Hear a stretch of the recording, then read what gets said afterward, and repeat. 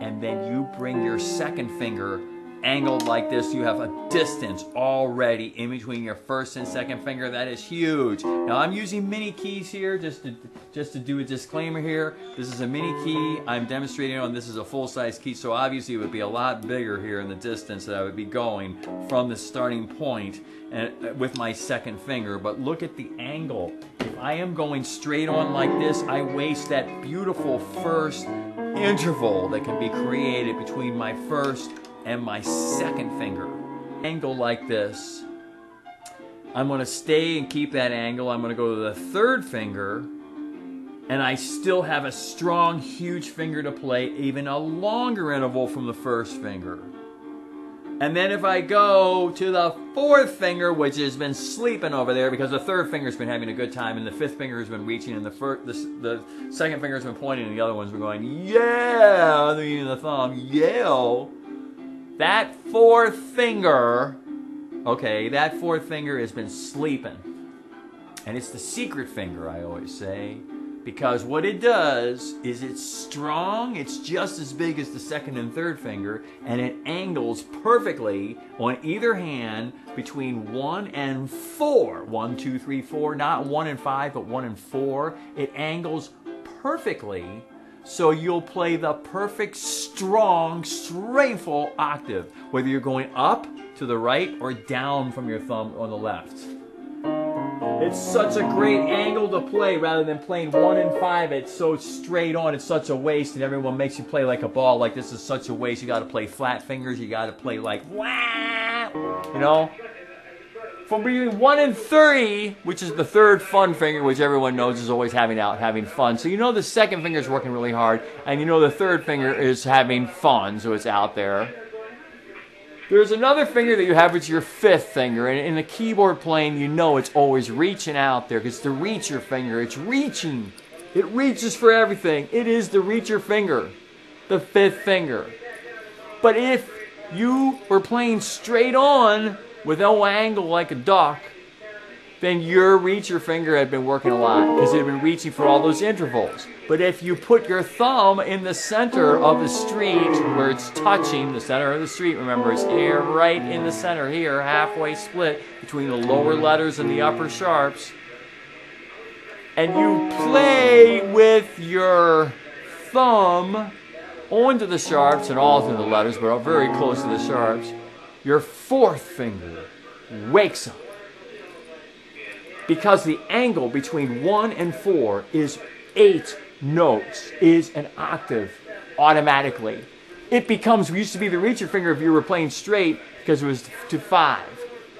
But now it's to 4 because the angle that you have, the distance goes clean like this across to the octave. It is so great. Now have a new way to play an octave. It's between 1 and 4, not 1 and 5, but you've angled your hand like a duck onto the keyboard, and you've gotten that great feeling. We're also talking about two great things here. There is a first finger and a fourth finger angle that we're going to always try to think about. If I have that angle, then I can start to feel the correct way that I'm playing the keyboard. If I then hop like a rabbit is straight on, but it knows a distance to hop. And it stays, those paws stay a distance apart, but it hops. And it keeps the same distance as it hops. That's the same, you can gauge yourself, you can feel between 1 and 4, that distance right there, and also between 1 and 2, and 1 and 3, and 1 and 5, or whatever, but especially between 1 and 1, 1 and 2, 1 and 3, and 1 and 4. 1 and 5 will just always be there to reach out if you want. Your little finger's kind of little. Well, your little finger is your reach finger. It's called the reacher, or the reach finger. The third finger is the fun finger, the second finger is the pointer finger, and the thumb is the thumb. But this is also 1. 2, the pointer finger is 2. 3, the fun finger is 3. 4, the fourth finger, the sleeper finger is 4. And 5, the reach finger is 5. That's how it's numbered in keyboard ever, in your fingering.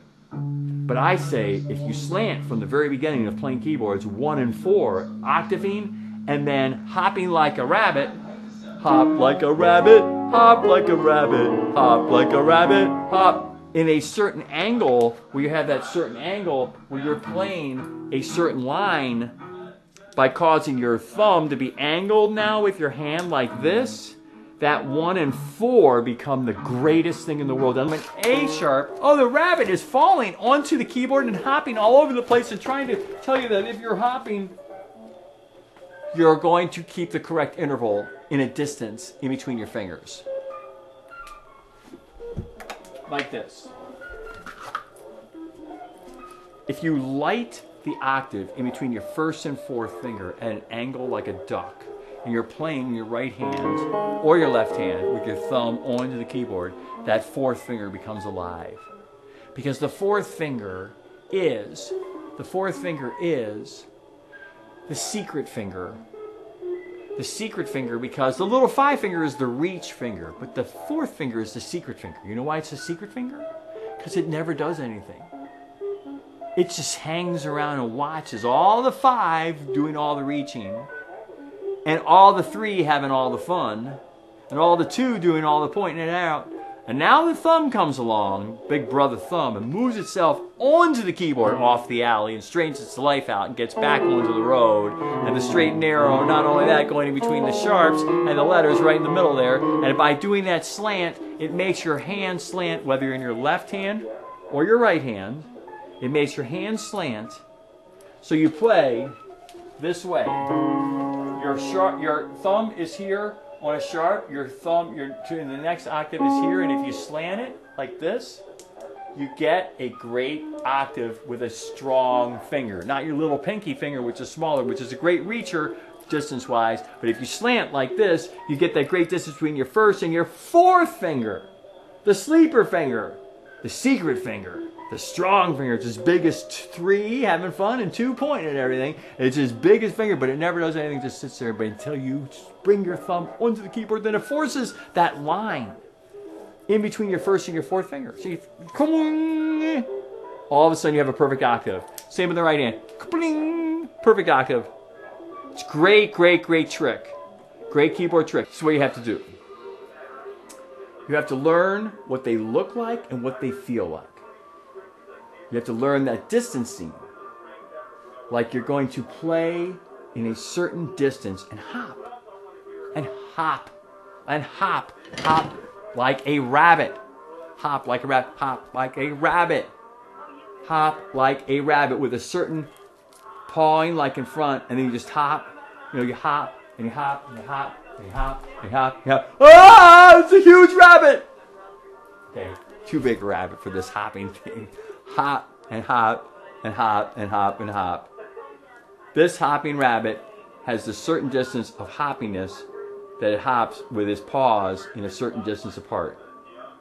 That's what an interval does. It hops the same interval. If you're not playing chromatically, where you're just crawling and notching back and forth, you're notching back and forth, and you're kind of moving like this back and forth instead of just hopping, hopping, hopping, hopping, hopping, hopping, hopping, instead of notching back and forth like bowls. I'm going to hop like a rabbit across the keys with a certain distance between my 2 fingers. Whether it's between my first and my second, because I'm now really angled against the keyboard. Whether it's my first or my third, the fun keyboard, the fun finger. Whether it's between my first and my 4th, the secret lazy finger that we're going to use more by slanting our thumb into the keyboard. Or whether it's the reach finger, the 5th finger. Automatically octave. From one to the other. In your thumb, in your left hand and in your right hand. But in your left hand, I'm talking about from this root going down this way. The 4th finger, if you angle your hand like this being the root, not like this, where you're reaching across like this, but like you're angled like this, it zooms across like this, root down, and you get an interval of an 8, which is so important in the bass. It's like the most important interval to learn. 8.